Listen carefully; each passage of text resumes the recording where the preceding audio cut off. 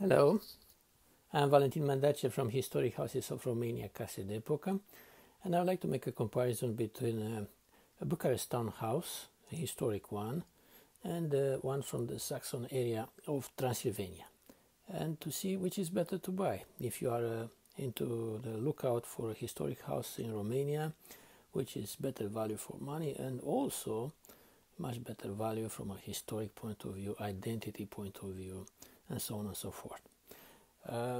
People who are following my Facebook page, Historic House Romania Case d'Epoca, my blog, and coming on my tours and courses, are people looking for these things: identity in architecture, history, symbolism, all of this kind of meanings, and load, spiritual and historical load into a house, historic house. It's very different. My public is very different from the so-called the investors in real estate, the usual type which comes in Romania. So let's see the houses first. I have a few houses I want to show you, but we'll center the discussion on two houses first. This one is from Bucharest, and we'll speak mostly about houses which are pretty similar in size and age. When I say pretty, it's a large degree of variation, but nevertheless it's an overlap there. This is a Little Paris style house, late 1900 or late 2000, up until the Great War in Bucharest. And this one is a Saxon house in one of the more prominent villages of Saxon Transylvania, Birtan. The house dates from sometimes early towards mid-19th century, so about 1 century, roughly 1 century older than the Bucharest one. Now let's look at the context of these two houses. One is in a very busy, bustling and prosperous market of Bucharest, the Little Paris one. Bucharest is the 6th largest town of the European Union. After London, Paris, Rome, Madrid, Berlin comes Bucharest, and after Brexit is going to be the fifth largest town of the European Union, so very important from that point of view. It's a town which is still growing and very dynamic. And Saxon Transylvania, again, it's an up-and-coming area. It's extremely picturesque from an environment point of view: hills, rolling hills, lots of forest, wildlife, organic farming, and the largest rural medieval architectural reservation of Europe. An architecture similar with the ones in Western and Central Europe.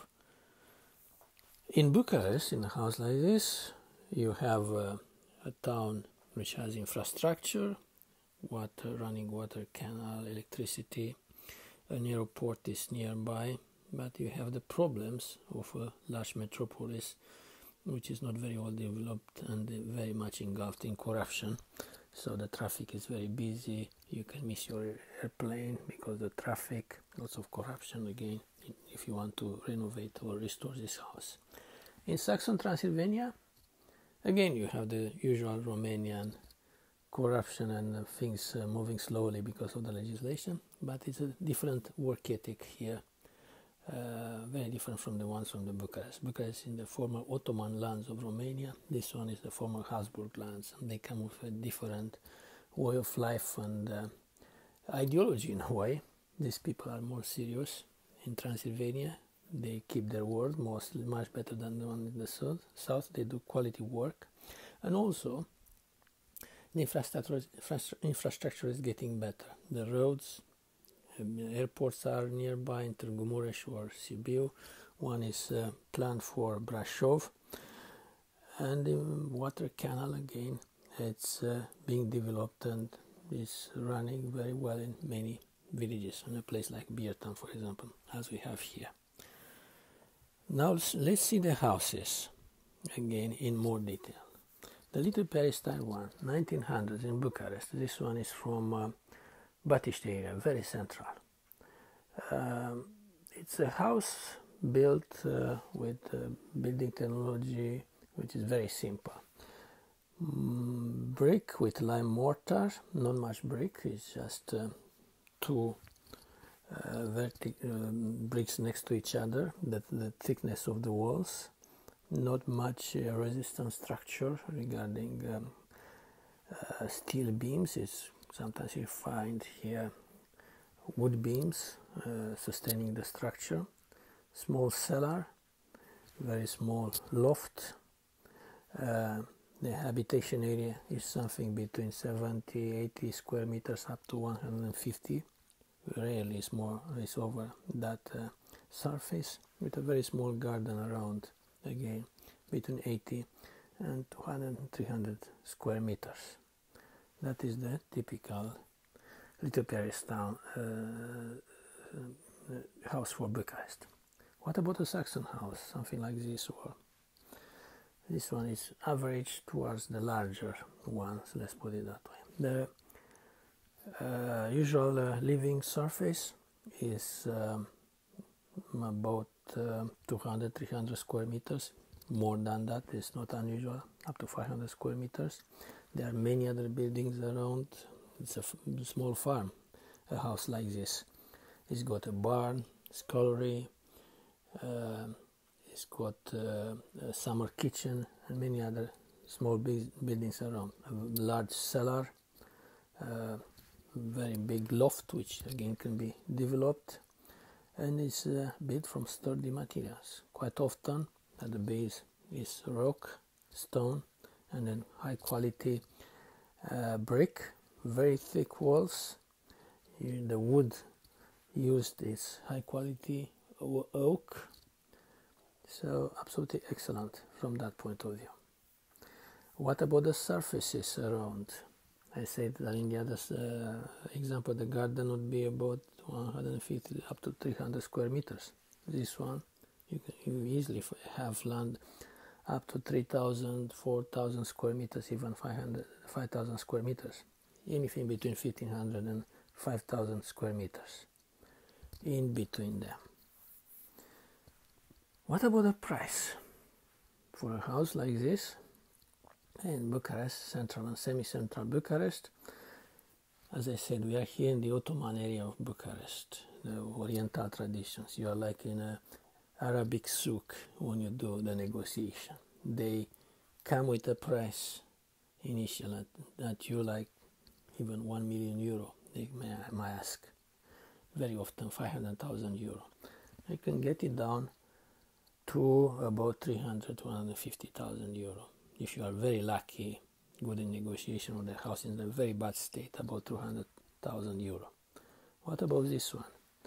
The prices hover depending on the size of the house, its state of repair, anything between 15,000 and 40,000, 45,000 euro. This one, it might be about 30,000 euro, what I see here.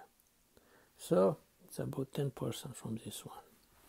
You might say, yes, it's about location. This one is in the soon to be the 5th largest town of Europe. Up and coming town. But what does is justifying the price differential of 10 times? This one is basically between 7 and 10 times cheaper than this one. This one, it's about, in terms of living surface, a quarter even less than this one. Land is about 10 times smaller than this one. Infrastructure is roughly okay over here. Infrastructure is okay, or you can is going to be fixed through this kind of European Union investments and the local people sizing the opportunities, and they put running water, electricity and everything more or less like in Bucharest. Here you have a very busy traffic. You can barely move your car 100 meters going to work. You can easily miss your airplane even if you go by taxi or Uber. Over here you can easily go to Sibiu or Târgu Mureș airport without delay. Roads terrible, but there are roads much less busy over here and much nicer nature around. So in my opinion, the price differential about 10 times more in Bucharest than over here is not justified. It should be about a quarter, maybe 1/3. That's my opinion, but not about 10, between 7 and 10 times lower for the Saxon houses. Conclusion, the Saxon houses are much better value for money, and it will increase its value because this house can be much easier restored than this one. The workforce in Bucharest is very expensive, European Union level, regarding what you have to pay for builders and materials, not speaking that the builders are terrible. Over here you use village workforce, local craftsmen. You can use plenty of materials from all other houses which are demolished, or from there are organizations doing like tiles or woodwork in the old manner, and it's going to be more professional and cheaper than this one over here. So you have also to add the renovation, restoration costs. So this one, it's a winner, that's my opinion, than the Bucharest one.